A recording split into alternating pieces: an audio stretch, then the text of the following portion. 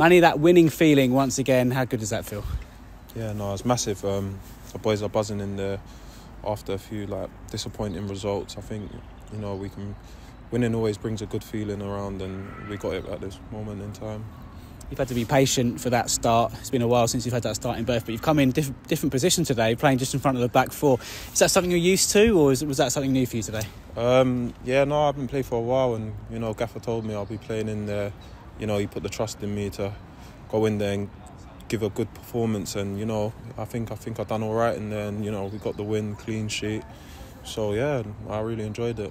I mean, how did you find it in that specific role? I mean, you seem to marshal things really well. You were physical, you were winning the headers as you always do, and you look like you enjoyed it in that position.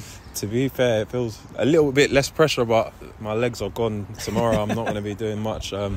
A lot more running, but do you know what I mean? The boys around me, Cody, Jamie, Dunny, Taylor, all of them around me helped me, in that positional sense. Obviously, it's the first time I played there, so no, they helped me get through it, really.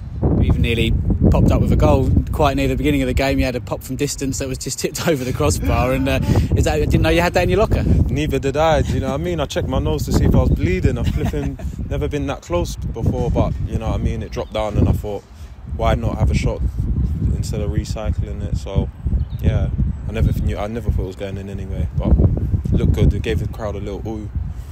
It's fair to say a frustrating few weeks, especially this week after Tuesday. It was a little bit of a frustrating time around the club, but how much pressure does that ease off everyone, the fans, the players, the staff, just to be able to enjoy that win today?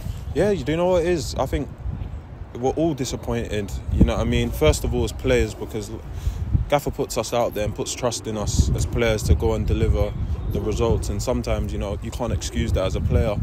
So I think, the boys have been desperate to do well for the clubs and the fans, because a lot of people's backed us here. And, by today, we really wanted to put that right. And I think you saw that in the great performance, everyone running. We done it for everyone at the club, do you know what I mean? We're all happy to be here. We're all privileged to be here. So it was just about working hard and getting the 3 points that we deserved, I think. And that was the first win at home since New Year's Day. We've been speaking about it for a few weeks, just getting that monkey off your back. Does it feel like that now? Again, just easing that pressure, and we can go and enjoy those last 7 games of the season? Yeah, I think, we know the home form hasn't been good enough, and, we need to create an atmosphere so that the fans can get behind us. And, today I think we delivered that, and it's something for us to build on now, do you know what I mean?